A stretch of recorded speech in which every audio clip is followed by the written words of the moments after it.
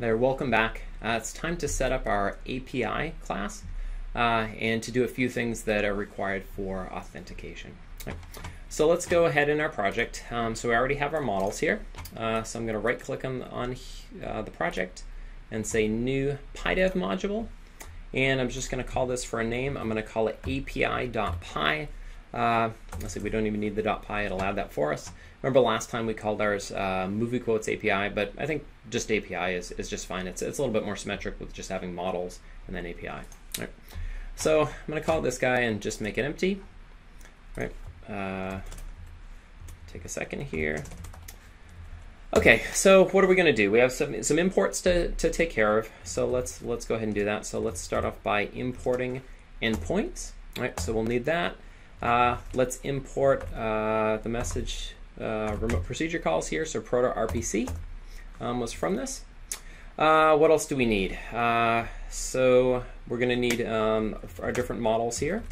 So from models, we're going to import, what did we have? We had a student, we had an assignment, and we had a grade entry, right? We're going to need all three of them here in our API. And it looks like that's it for imports. So let's go ahead and make a class, and we will call this guy grade recorder API. And remember that this guy is going to subclass the service class that's in proto-RPC. So it's going to be proto-RPC dot remote dot capital S service. Okay.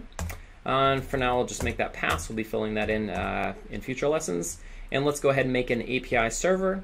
So we usually call ours app equals endpoints dot API, and you'll see one of them is API server. And then within this, we need a list of API classes, and we only have one again. So just grade, let's see, recorder API, and then there was this parameter here, restricted, that we set to false. Okay. Let's see, just going to double check app.yaml right now just to make sure we had to set it up. So when we launch the Explorer, we want it to go into API.app, right? So let's just double check that. I think we did that last time. Yeah, we did. So we had endpoints here. So whenever they try to do anything with the Explorer, it's going to launch API.app. And again, you see where that's coming from. It's the API module and then the app object there, okay, which is our server. Okay, great. So the big thing that we're going to do is annotate this guy. So let's go ahead and do this. So you remember that we used something that was like endpoints.api. And then if we hit control space, we get a whole mess of options here. We are going to be filling out a few more this time than we did before because of authentication. So let's go ahead and start chugging through these guys. So the first one is name. We're just going to call it grade recorder. The version, v1 is just fine. Description, really whatever you want to put here. Usually I just put something like, just a little bit more human readable, but grade recording API, something like that. Our host name, and remember that this is going to be the same, it's going to be where you're running it when it's deployed. So your username, and then grade-recorder .appspot.com, so something like that. All right, and then let's see. Let's hit enter here so we can still. Whoops. Let's go back. What I wanted to do was to hit enter, so it goes on to the next line. Okay, so what do we have? So some new things here. So the next things are going to be audiences and allowed clients IDs. In fact, that's pretty much what we're going to blow away here. So blow away everything else. So we don't need scopes. And everything else on here, canonical name, auth, owner domain, all these guys right here, we do not need, okay? But we are going to have to give each of these values. So let's start off with audiences. Each one is going to be a list. So in square brackets for audiences, we're going to use, well, we're going to have to make some constants here, but these are going to be client IDs, right? So I'm going to use web client ID for this guy. And then allowed client IDs is going to be a list with a number of them. So let's actually go ahead and at least define some stubs here. These are going to be things that we're going to get from the developer's console, right? So we'll generate those guys shortly. But web client ID, let's see, they're going to be strings, so I'm just going to leave it as an empty string for now, just so it compiles. We're also going to have client IDs for any of the other clients that we want.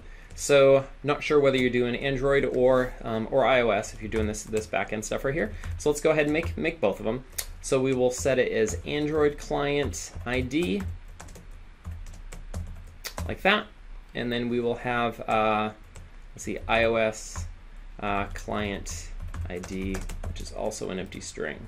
Okay, and then the allowed client IDs then are going to be any one of these, plus the Explorer, right? So there's a few different things here. So let's go ahead and add these guys in. So the first one is actually a built-in constant. So endpoints dot API Explorer client ID, and you'll see that show up here. Okay, so this is a constant. This is a built-in one, so that we can always access this API authenticated from the Explorer. Okay. And then we're going to have other ones. So since I'm going to be accessing it from the web, I'll have a web client ID. And then we might as well add both the Android and the iOS client IDs right here. Okay. And that looks like it's going a little bit over there, so I'm going to wrap this guy around to the next line. So something like that. All right. A brief word about these things. That we're really not going to be able to do too much more with this right here. Allowed client IDs are here to in order to protect the back end, right? So they're essentially saying that, you know, the only clients that are going to be allowed to access this API are going to be these following ones, right? And we're going to generate these, so we're going to have control over what these are. So any sort of valid client is going to have one of these IDs, right? Audiences is actually something that's set up for Android only, or it's used by Android only, although it certainly won't hurt if you're using it with iOS. But in Android, what it does is the client is actually going to know about the web client ID, and it essentially gives a little bit of protection to the client so that it knows that its authentication token is only being used with this particular backend, right? Anyway, so that's a bit about that there, and those are really the only two new things that we're going to be adding to the API as a whole. Okay.